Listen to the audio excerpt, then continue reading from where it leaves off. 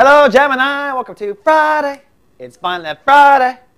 A little jab there. Looks like it is cloudy and pensive or sunny and chatty all weekend long for the twins of the zodiac. The moon is in Leo. So that means your emotions and your intellect are working side by side. That's all weekend long. So you're really fired up intellectually.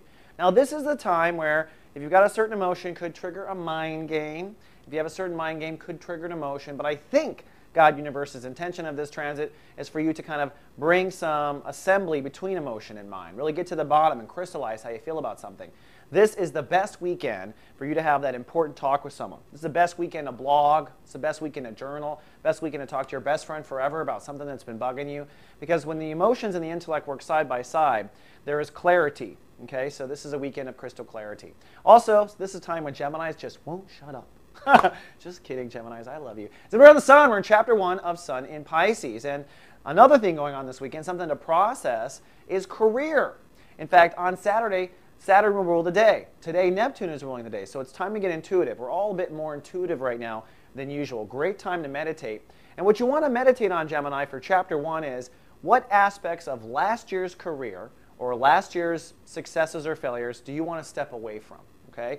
So maybe last year this time, or this time last year, you thought that you needed to go for the VP position.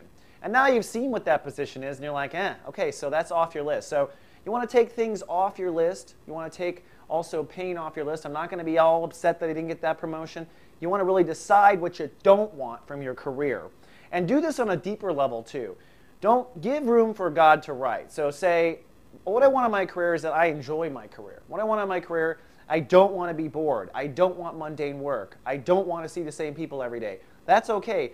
If you can boil it down to those simple terms, you leave more for God to kind of come in and create something that you want. If you're saying it has to be this position with this title, you're limiting yourself. But over the weekend, let's decide what you don't want, because come Monday, the Sun's going to conjunct Jupiter, and it's going to really expand what you do.